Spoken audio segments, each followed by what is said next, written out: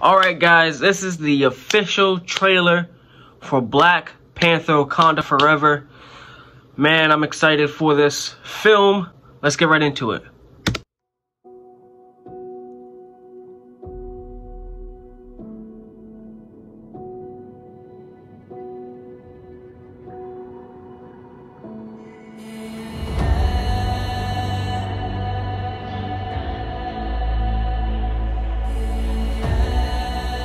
Only the most broken people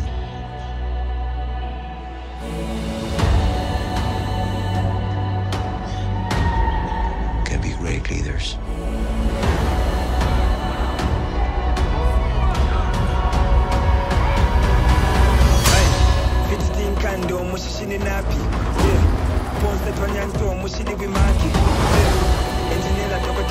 His people did not call him general or king.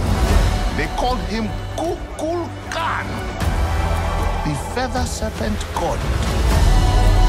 Killing him will risk eternal war. He's coming for the surface world.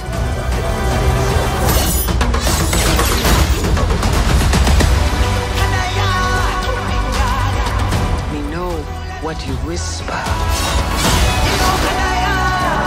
They have lost their protector. Now is our time to strike.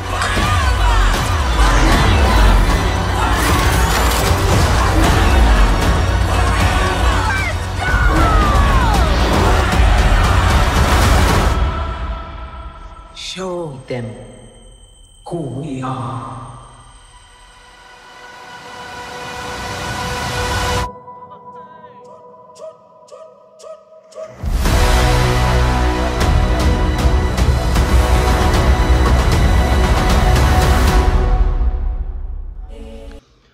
Man, let me tell you, that looks amazing. It really does. Well shot. The cinematography looks great. First and foremost, before I get any further, RIP to Chadwick Boseman. This film, I'm sure, was really hard to make.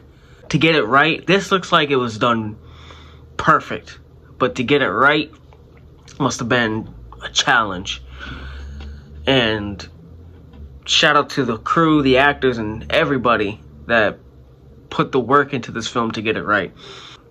And you see Shuri as Black Panther. I know a lot of people didn't want that, weren't keen on that, but me personally, I wanted that more than a recast. I understand that T'Challa's Black Panther still had a lot to do and a lot to learn and a lot to showcase, but when you're known for a role, you know, that you created, not created, but you know, that you really embodied, you become one with that character. And I'm like referring to Robert Downey Jr. being Iron Man. If God forbid something ever happened to him, I hope he lives to be 130.